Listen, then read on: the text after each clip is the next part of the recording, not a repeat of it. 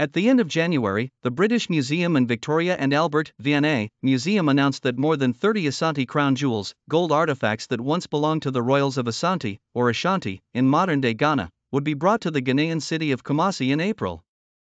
This, however, is only a loan deal between the UK museums and the Ghanaian Manhyia Palace Museum. British laws ban museums from permanently returning contested artifacts to their original owners, which means that despite the announced repatriation, the golden items, illegally extracted some 150 years ago, will only be temporarily placed in Ghana. Will they ever be returned for good? Historical artifacts aptly depict the culture of a people. Given the waning influence of African traditional institutions, largely eroded by Westernization and cultural importation, societal narratives find resonance when historical events and souvenirs are relied upon. When discussing the legacy of culture, tracing back to a time of overpowering community influence on legal, religious, and nuptial relationships, these artifacts lend credence to the veracity of handed-down stories.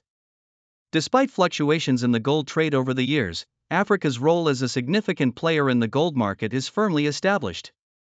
In 2022, a cohort consisting of Switzerland, the UK, US, Hong Kong, and the United Arab Emirates accounted for about 60.6% of global gold sales. However, Africa still holds over 40% of the world's gold reserves. This reality underscores the enduring importance of the continent in the gold industry. Official evidence of the looting of Ashanti gold began during the Anglo-Asante War of 1874, when Britain's military invasion of the Kumasi Empire, sitting on the largest gold reserves in the region, inflicted much damage. Armed with explosives and superior firearms, the British military went on a sordid quest for Ashanti's gold royal regalia, like the Mponponsu, a sword created 300 years ago by the kingdom's Okamfo, spiritual leader, Anakai, which led the list of looted items in 1874. Under the pretext of ending slavery, British military incursions and lopsided trade treaties enforced with superior military might on African leaders occurred. Leaders who resisted were exiled, like the Asante Aguiman Prempeh, who was exiled to Seychelles in 1874. The British established trading ports, ensuring Britain declared itself a legitimate ruler on foreign soil.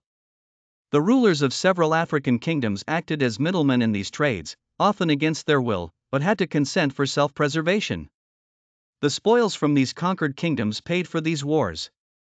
In Asante, the Asantehene, ruler of the Ashanti people, signed the harsh Treaty of Fomena in July 1874 to end the war. A standout clause in the treaty between Queen Victoria and Kofi Karikari, King of Ashanti, was the payment of 50,000 ounces, over 1,400 kilograms, of approved gold as indemnity for the expenses caused to the Queen of England by the war. Britain incurred costs from these wars at the expense of its opponents, destroying Africa's biggest empires.